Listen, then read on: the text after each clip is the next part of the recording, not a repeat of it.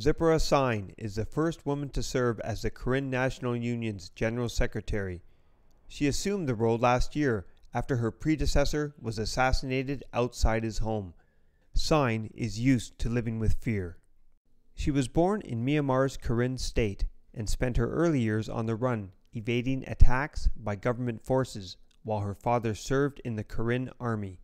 The ethnic Karen make up about 7% of the total Myanmar population and have fought for independence for 50 years.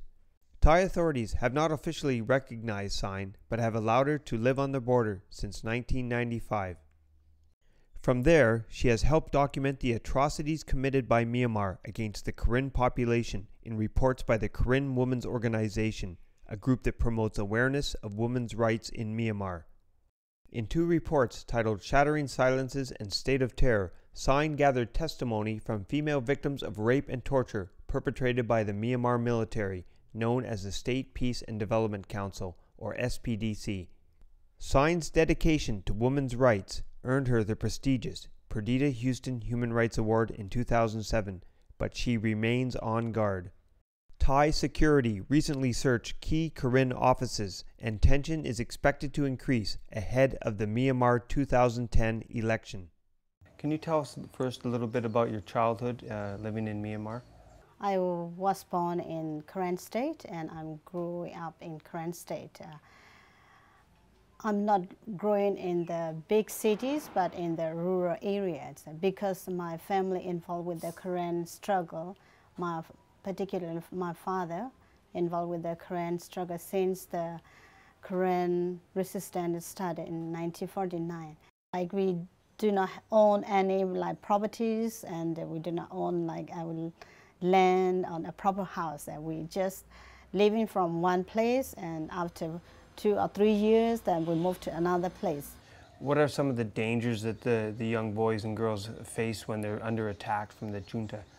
Many of the school, like when the military attack, so the school has to stop, and all the students and the teacher have to move in the jungle. When I was in grade 7, then it was the time also when we were at school and I lived in the dormitory, and when the Burmese soldiers came close to our village and the school places, and so all the school and the teachers and the students, we ran away and we were hiding in the jungle. It was the time when our exam was near, so we had some time to find the time to study. But even we study or in the jungle, but we were feeling very insecure because we don't know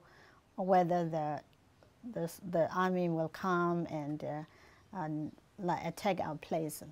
After I finished the standard grade there, I went to another school, and my friend still was in the village, and she was a teacher, and she married after that, and she was pregnant, and at the time the army came to the village, and then they shoot the villagers. They tried to arrest the villagers. My friend and her husband hid in their farms, but the Burmese soldiers found them, and then they shot the husband and dead in front of her, and they took her in the village and they stripped her nape, and then she was pregnant also, and then after that she pulled off the eyes and then left her die and tied her in the middle of the village. Can you tell us a little bit about the reports, the human rights reports, Shattering the Silence and State of Terror? For the first report that we document, particularly for the rape case of the women. So the international community, we know how the Karen and the women in the ethnic areas, they suffer from the SPDC. They want to wipe away the ethnic people, in particular the Karen people, and many women were raped. The women were raped during they carry their ammunition, they took them, and also they were raped while they asked them to go to work for their camps, because they ordered the women to go and work from their camps, and the women were raped.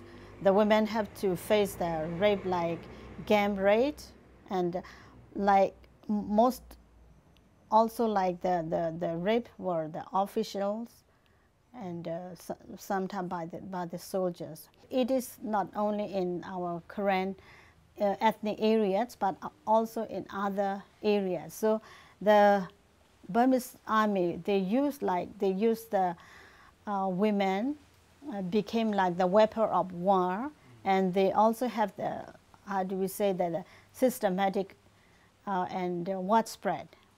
The rape is become like their strategy of war. People who are living in the city and living inside Burma, not in the current control area, they do not access to learn their own language. So they are forbidden to learn the Karen language.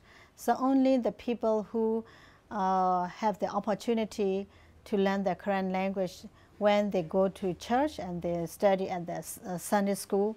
And as the same thing also, like some who go to the Buddhist, the monastery, and they study some Karen from that. How would you like to see the international community join together to help bring about peace in this conflict? We need international community to look it very closely and involved with the cases in Burma. And we would like to see the international community to push to put more pressure on Burma, like economic sanctions and our embargo, and also other like investment in Burma. And we also want the United Nations Security Council like to make stronger for these Burma issues and abiding their resolution on Burma issues in their agenda.